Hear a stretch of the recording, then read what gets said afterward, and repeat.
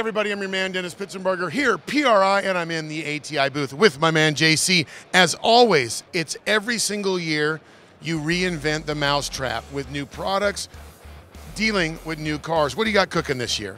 Well, you know, we don't like to sit still, and we like to take our products and put them where we think they're needed, not just to make parts, but to help racers and make things better. So the 2020 Supra, as I think everybody watching this would know, is out in full force. You couldn't pass one at SEMA anywhere. So we were able to get the damper incorporated onto that. It's a BMW motor, straight six, so they continue with the Supra heritage and the straight six. And it's really cool because the BMW technology is awesome, and now it's in the hands of us.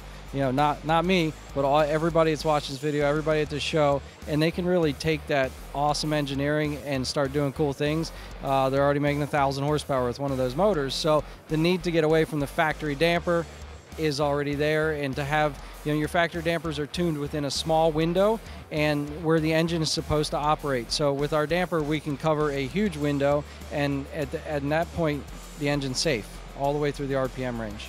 All right, let's dive a little bit more into that because it's what the car was intended is to be a great street car. You've helped guys control that power when they're already, as you said, building 1,000 horsepower. Yeah, you know, for us, who leaves their street car alone anymore? If we get a call that, well, I've got a 1,000 horsepower motor, I have to ask, is that a street car or a race car? We have a 1,000 horsepower ZL1 Camaro that ATI Performance put together the blower and everything for us, and we use it. It's got our damper on it, it's got a front drive kit. We did a torque converter for it, and we're trying to kill the transmission. So street car or not, the abuse gets done to these vehicles, and the damper does its job to keep the crankshaft alive. So it's no fun breaking cranks. From one end of the spectrum to the other, we've gone from street car, now let's go completely the other way and talk pro mod and breaking cranks, and that's never something you want to hear. Yeah, so just like with street cars, no fun to break a crank, and it's not with a real expensive pro mod or top fuel style crank. So we had a customer call, and we haven't had a real supercharger application for serious, you know, NHRA pro mods, NMRA and NMCA and all those different classes. We just haven't had anything for them. So we did some testing with a serious pro mod guy that was hurting cranks every 7 to 9 runs. We just simply got a damper inside his blower pulley, and from there, after almost 50 runs, he stopped checking in with us, and we knew that it was needed and working. Again, we're not just going to put something out there that may or may not do its job. So once we had the proof of concept and we knew it worked, we took our regular super damper technology and we've integrated it inside a billet 2024 blower pulley. We'll have your various sizes, let's say from 63 to 73 teeth. You can build your magnets in. We can do titanium splined hubs or regular steel hubs, bearing support or no bearing support. And you'll be able to swap a damper shell off and on as also your lower blower pulley. And the benefits of a damper usually aren't seen until you put one on when you haven't had one. Guys that can't afford parts and can't cycle parts out will realize a longer part life, and the teams that can afford to do everything to cycle out parts will be able to push the same parts harder without the failures. You know, something like a top fuel car runs so close to hydrolocked all the time that we may be able to run a little bit closer because you're controlling the valve and the entire valve train that much more without the crank twisting. That's the thing that always impresses me about ATI is not only the end product, but as you put it just now, from proof of concept into the part on the shelf, or in this case, in the car.